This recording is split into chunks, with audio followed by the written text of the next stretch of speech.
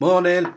Couple of messages and stuff that I've been getting asking me, Philly, what's chemo like? I'm about to go on chemo, right?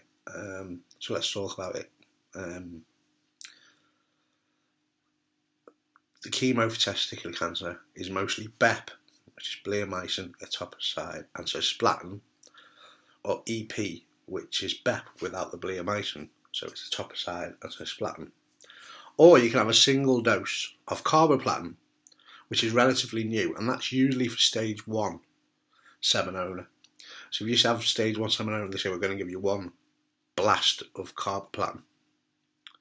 It's usually a preventative measure, and it's pretty new. So all the research is saying whether it works or not, you can't really trust it at the minute, but it looks like it's working.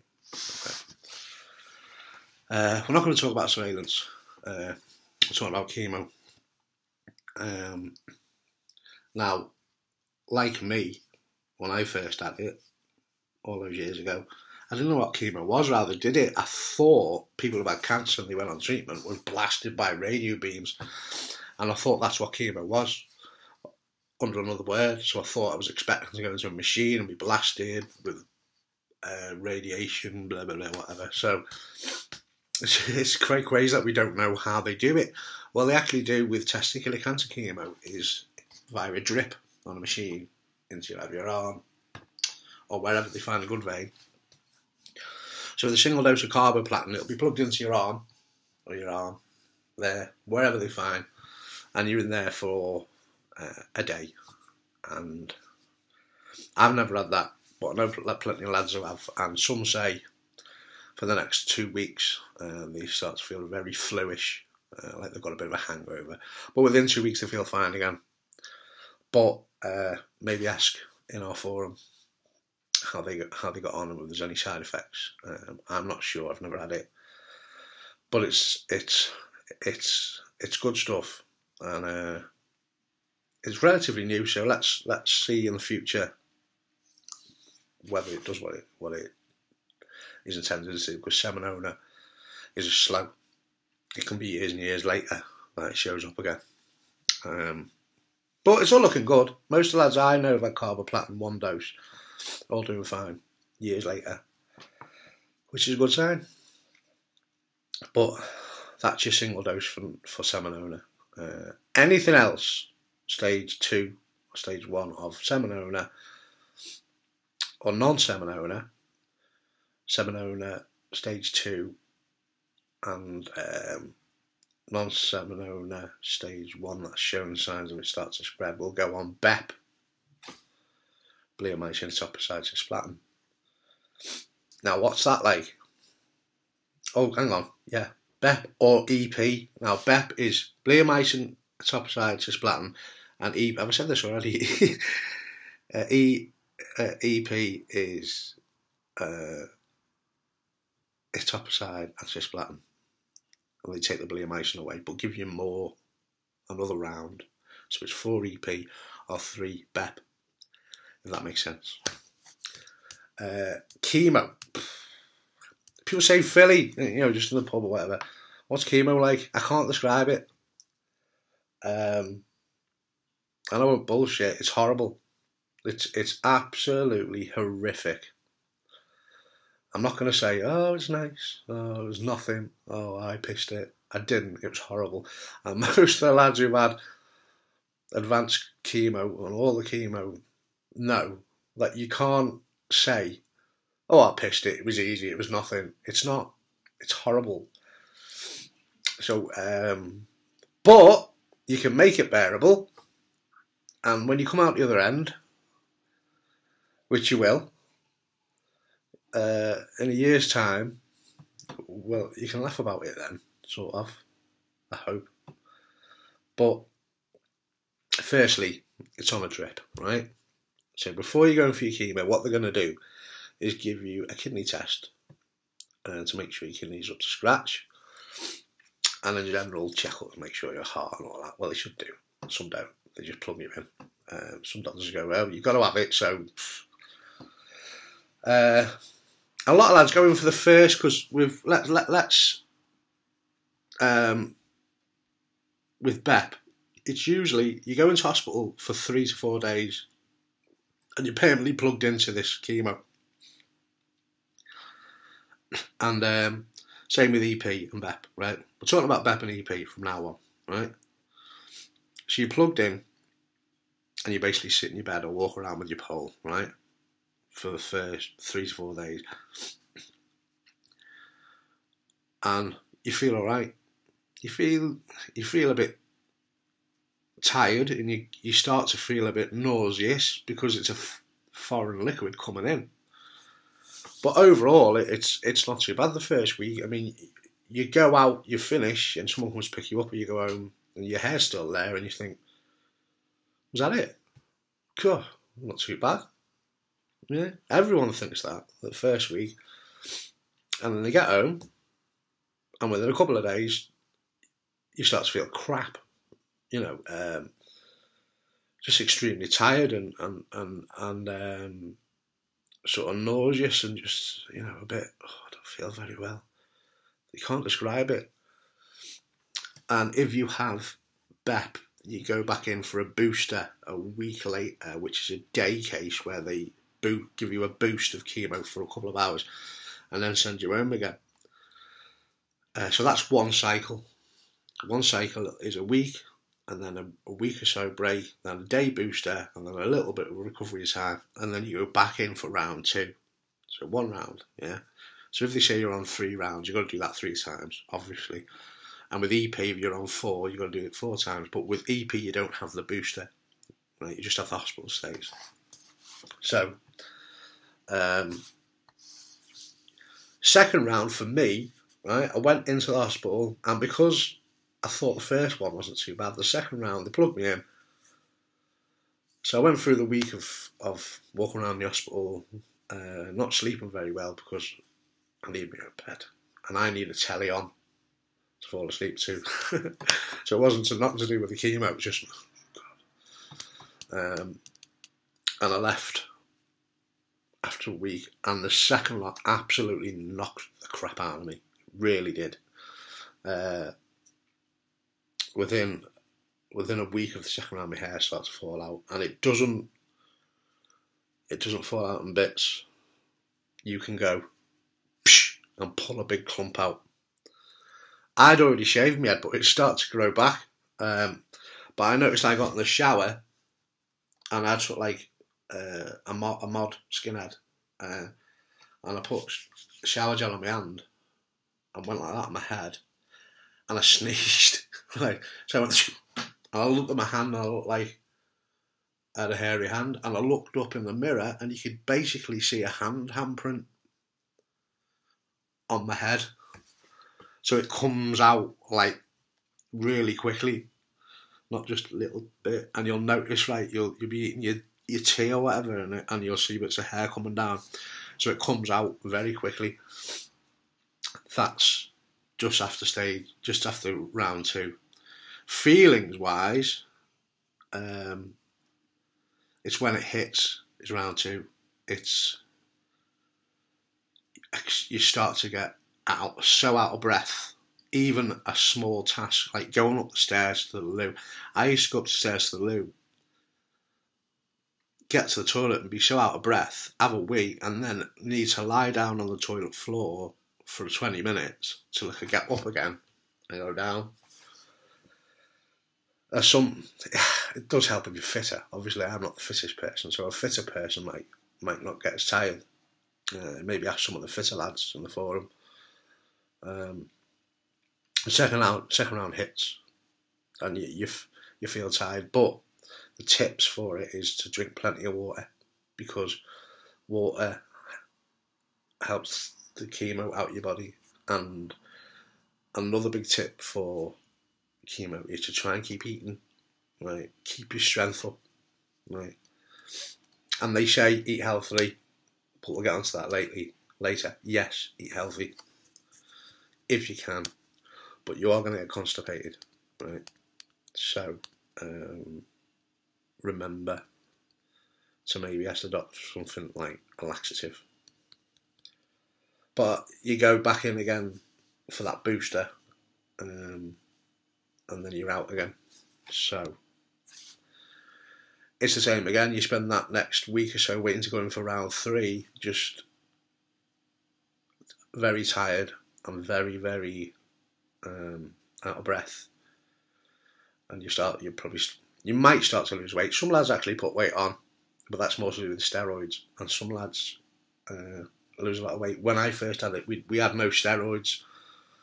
We had anti-sickness tablets, but we didn't have the injection that they give you now in the stomach, which it helps to get the blood and red and white cells growing quicker, which is common now, which I believe helps with the recovery. Yeah, it's hard. 3rd round is the hardest out of all of them, I think, because, well, maybe not, because you're feeling so terrible anyway that the 3rd round you just extends that. Yeah, so maybe the round 2 is the worst you get, and round 3 just prolongs it. I mean, I didn't personally feel any worse after round 3. I started to feel a little bit better after round 2, but then they plug you in again and knock you back down to low. But it's important to drink water and eat and rest up. The important thing is you will pick up any bug, any sort of cold. If somebody comes, I know people want to come and visit your family and that, and they want to come and see if you're alright and you want to say hello, but say to them on the phone, have you got a bug? Have you got any viruses or colds? Don't come. Come and see me in a couple of weeks or next week, because you will pick it up. Right? Your immune system is at rock bottom. So, lovely Ryan came to see me in hospital with tonsillitis and forgot to tell me he had tonsillitis. So 2 days after I finished my chemo, I went home and I got tonsillitis. I went, Christ, where's this come from? And I said to Ryan, Christ, I've got tonsillitis. He goes, yeah, I had that when I come to see you the other week. Dickhead. Anyway, right. Yeah, so after you finish round 3, rest up, let your body recover. If you're on round 3 rounds, you're finished, right? But it's important that you don't try and prove to everyone you're Superman. A lot of lads go because they've had cancer, they go on a massive health drive. I'm going to go out and run marathons. Yeah, wait a bit, right? Because I say chemo's like a battery, right? Let it charge up slowly. Don't half charge it. Wag it down to 0 again by doing too much, and then that battery's got to recover again and again and again, and then you zap it down to 0 when what you need is to let it charge nice and slowly, right? You'll know when you feel better. If you want to go for a walk, fine, don't go too far. Like, if you want to go for a drive, don't go too far. I actually got in the car once, started the car up and fell asleep with my foot on the clutch. Somebody come out, knocked on the window, you alright? What, an hour later, with the engine running with my foot on the clutch? And I'm not lying, it's a true story. So let your body recover, drink loads of water, eat what you want. Yeah, what they say is, what I was going to make a point, they say eat healthy, right? But most of the chemo battle is how you feel, right? So if you want to go and get a kebab or a pizza, and you know it'll cheer you up, go and get one, right? Get one. If you're feeling a bit crap and pissed off here, I just fancy a big kebab, go and get it, right? It probably will make you constipated because your stomach takes a kicking from the chemo, but nothing wrong with bits. You're sitting on the toilet straining, we've all done it, but just for that hour eating that kebab or whatever, it makes you feel better, puts a big smile on your face. Oh, that's lovely, have it. But it does help to eat healthily, fruit, veg, right? One thing I did notice, you get very acidy, stomach acidy, so try and avoid like really acidy stuff like orange juice stuff. And most lads suffer really badly with the stomach, either constipation or stomach pains or stomach cramps, and I think a lot of it is to do with what you're putting in your stomach. So, salads, fine, but keep drinking that water. But after round 3, it's a good I'd say a good 4 to 6 weeks till you're feeling reasonably okay, where you can maybe consider going out for the day. But it's up to you. If you're a fit person, you probably recover quickly. Some of the fitness freaks on the Checkemlads forum handled recovery better because they were fit marathon runners and stuff. If you're a little fatty like me, it might probably take a bit longer. But it does get easier and it does get better. You will find maybe ringing in your ears. That's caused by the cisplatin. Pins and needles in your fingers and hands. It's called neuropathy. Now that's common if you've had BEP or EP. That's common, and it can last a while, or it might not go away. It tends to be worse just after you've finished your chemo for the first year. Pins and needles in your hands and fingers. And mine, I can only say off my first experience, it went away slowly, and it was worse than the cold. But it got less so, or maybe I just got used to it. But it gets less so. So, but see your doctor. There are tablets that help, and with the age, you really need to keep an eye. You need to keep an ear to your ear, because I'm near enough deaf now because I've had it twice. Right, my hearing's down to 10% or something. But the first time, you get a lot of ringing in your ears. But I'd say after 6 months, go and get a hearing test, right, and see how it is, because it can affect your hearing. Most lads are fine, but some can get a bit of deafness. Okay. But the overall experience of chemo is horrific, yes, but it will get better. The lads on the forum below who've had a lot of chemo can probably comment how they feel about chemo. But EP basically is the same, but without the bleomycin, but you have 4 rounds, right? And that's usually older lads, because bleomycin is quite tough on older fellas. And when my cancer came back a couple of years ago, I had 4 rounds of EP, which was more than my first one. And to be honest, I found it horrific, but not as hard as the BEP. Maybe psychologically, it's because I knew what was coming. I remember when they told me, I was sat with Professor Clark in the office. You're going on chemo? I said, I'm not. He goes, you're going back on chemo? I said, I'm effing not. And he was sat looking at me. I said, can't you cut it out? He goes, no, you've got to have chemo. I said, you're not giving it to me. I said, I'm not coming back. And I nearly walked out. But then Professor Clark basically says, well, you're going to snuff it, man. And I went, all right, okay. And I was absolutely mortified, not because I had cancer, because that's life, right? So that's to go back on chemo again. But I did it, and that was 4 rounds, so that was, 2 months worth. And it's not as hard. If you're on EP, it's not as hard as BEP. But yeah, is it because I knew what I was used to? I think it's because the bleomycin is pretty ruthless in BEP, and in EP, because you don't have it, maybe the chemo's a lot easier. But you have 4 rounds rather than 3, so to make up for the fact that you're not using bleomycin. Now I found that EP was exactly the same as BEP, where you just knocked out, tiredness, out of breath.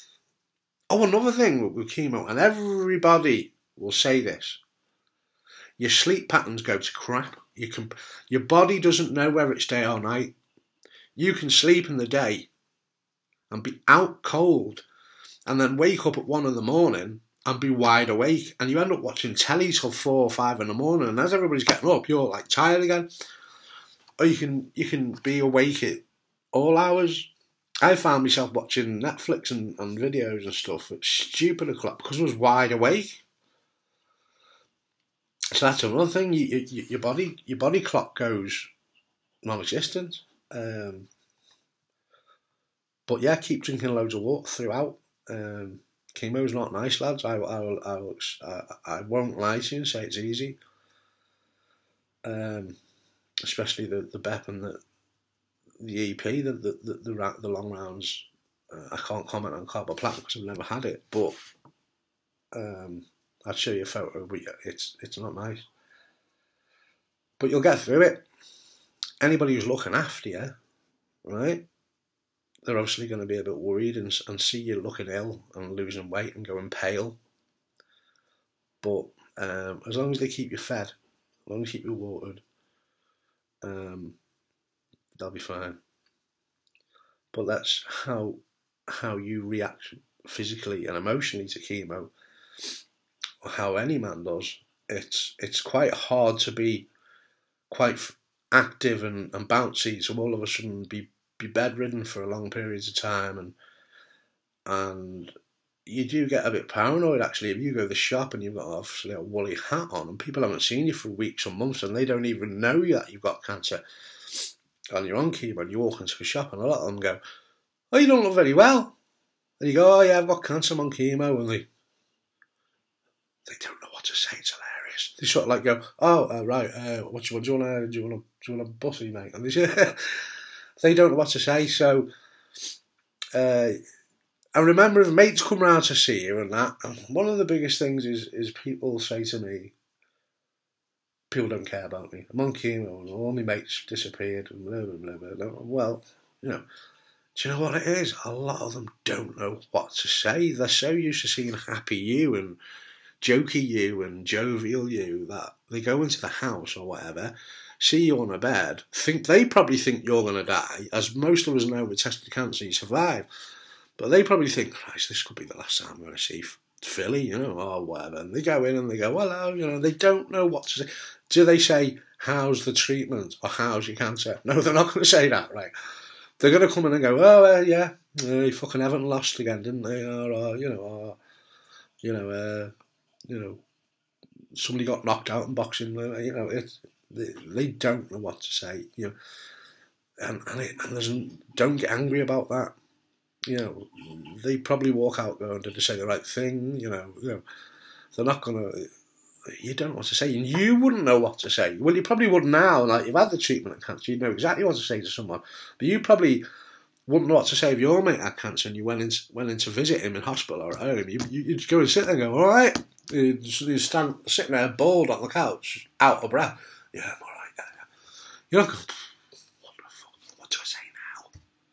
I can't go and So don't get angry with them. They just don't know what to say, and especially men. Women are better at it. They'll come in and make them.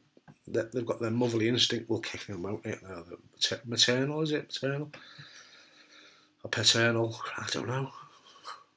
But lads were useless, right? So don't sit there going, I wish I thought more people would come to see me. They'll be worried about you and they'll be gutted for you, but they probably don't know how to act. Especially men. We're terrible. Terrible. So, well, that's just my advice on that. But with chemo, lads, to sum it up, it's absolutely horrific. Right? I'm not lying to you. And some people will say, you shouldn't be saying that, Phil, you'll scare them. I don't lie, it's horrible. Right?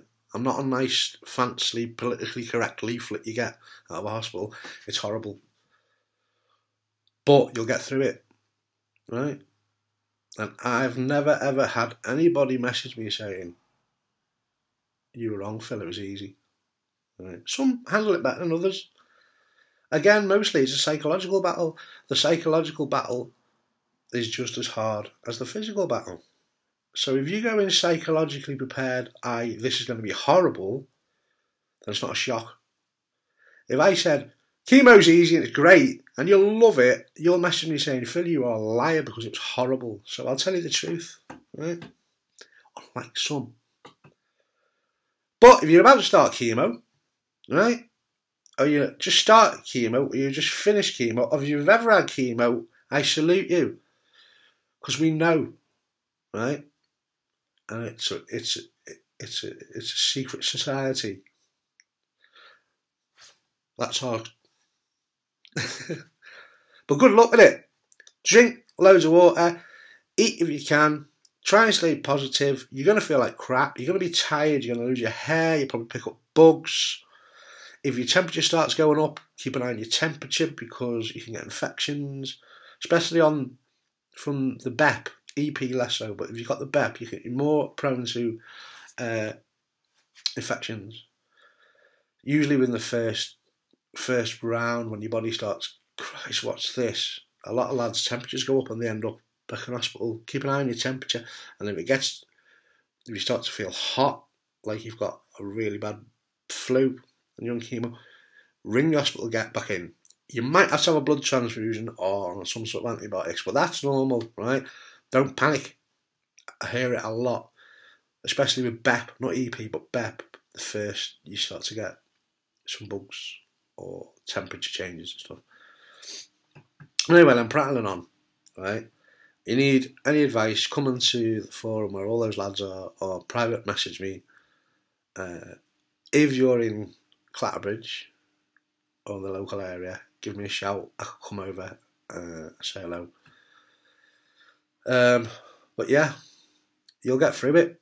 It's tough, but you'll get through it.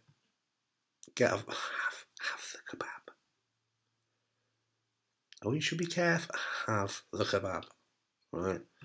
You're going to get constipated whether you're on salad or kebabs. If it puts a smile on your face and it cheers you up, have it, right? Alcohol, no, right? Some lads do, so I'll go out and have a pint. I'm a bit against alcohol when you're on chemo. Keep off it, yeah. You've got enough problems on your plate. I used to say, yeah, have a pint, but then a few lads who start to rely on it a bit too much, and it didn't help things overall. Some people ask me at cannabinoid oil. I don't know. I've never had it to help with the chemo. I don't know. I've never had it. I'm not saying it doesn't. I'm not going to say don't take it. I don't know. Another thing is, a lot of lads contact me who say, "Will cannabinoid oil get rid of my cancer?" Can I just say, I don't know, but I've known a few lads who've had it and it didn't work. Only a few. But I won't dismiss it. Don't read everything you see in the press. If they come out next week and say it cures cancer, and there's proof of that, and the health minister and whoever, let's forget about all this political stuff that they're trying to keep everybody. No, let's just say whoever finds the cure for cancer is going to be very rich. But anyway, yeah, I don't know. If you want to go and try it, fine. You know, you're a big boy, but don't panic yourself into it because thinking it's going to get rid of your cancer, because in 99% of the time the chemo does, and but the chemo that they use is plant-based, apart from splatin, which is a metal. The chemo that gets rid of testicular is plant-based, which is why I won't dismiss cannabis oil. Right. A lot of people think bet chemo, don't get me wrong, it's very strong and nasty poisonous stuff, but it comes from plants, or a derivative. They muck around with it a bit, don't get me wrong. So, you know, when someone's saying, if you tried that cannabis oil, that horrible chemical chemo that they're giving you, well, that chemo comes from plants and metals. But you make your own, you do your own research on that. But anyway, rattling again. Yeah, good luck with it. And if you need a rant, get in touch. But you'll get through it. And your hair comes back thicker, sometimes curlier. Baby hair as well. Remember when your baby was born, it was all soft and you could smell baby hair? That's what your hair comes back, like brand new hair. I started to go bald again not long after.